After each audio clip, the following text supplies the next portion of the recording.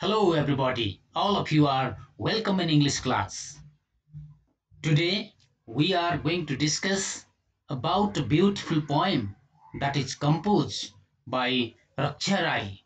The poem is A Rifleman. You can guess that, a rifleman. Okay, first let me give you the brief introduction about the poet. Raksha Rai is a Nepali poet and soldier. Actually, he is the British soldier.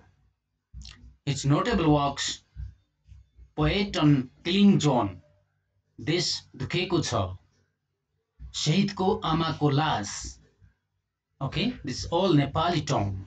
He serves in British Army. Later he started writing literature after his retirement. He played great role to promote the Nepalese literature in the world. Of course, he is a pioneering figure for writing diasporic literature. Okay, let's talk about the theme of this poem. A Rifleman is a poem from his book Poet in Killing Zone, War Poems. It was translated by Balaram Adhikari and it was published from Author House, UK. In the poems, he has focused the injustice and suffering by the Gurkhas in Britain. That is the most important point or the theme of this poem. He, of course, has shown the identity crisis of British Gurkhas, those soldiers who are working in British Army. Okay, now let's go to the interpretation parts of the poem. The poet starts with his weapons like kukuri, rifle, and his recruitment number, his real number 1157 as his identity. Of course, they are not the real identity. When he joined in British Army, he was provided with kukuri, rifle, and his recruitment number 1157 that is regarded as his identity. But he says that he was just a scarecrow. That's not the real thing to frighten birds and other that is kept in the farm, or the statue of flesh standing on a pair of wood. A statue does not do anything. It is made by somebody else and just stand. It doesn't have its own any capacity, its vision, its mind. He's not sure about his identity. He's not sure about his identity. It shows the identity crisis. He talks about shining boot, stamping on the ground. As army, they shine their boot, okay? They polish their boot, they steal they shine, okay? And the cold rifle fires to offer the salute. Offer the salute. He does not suppose such identity. He does not suppose such identity is the real identity. That is just, given by the British.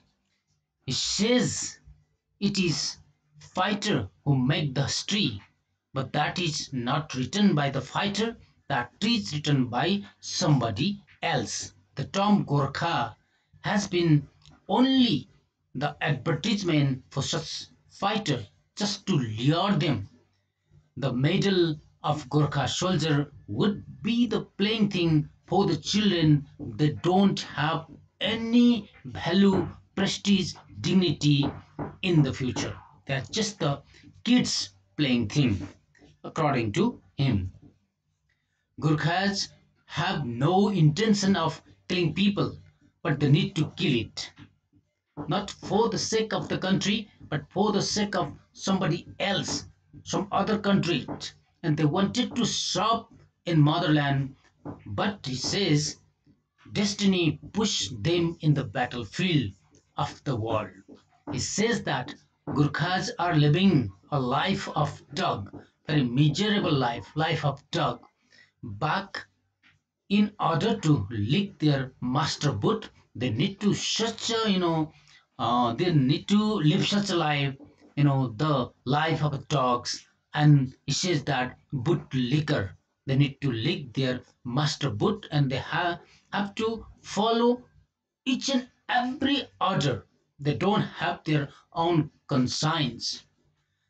They need to go to encroach other lands, okay, lands of other countries, or lose their own country, okay, in the time of battle, moving away from their blood, moving away from their blood, and have buried their history themselves. It says that they have moved from their own blood, means their own motherland. They have left their beloved motherlands, and they have buried their history themselves working in other countries. A rifle does not have its conscience. It is not, intelligence, living creature.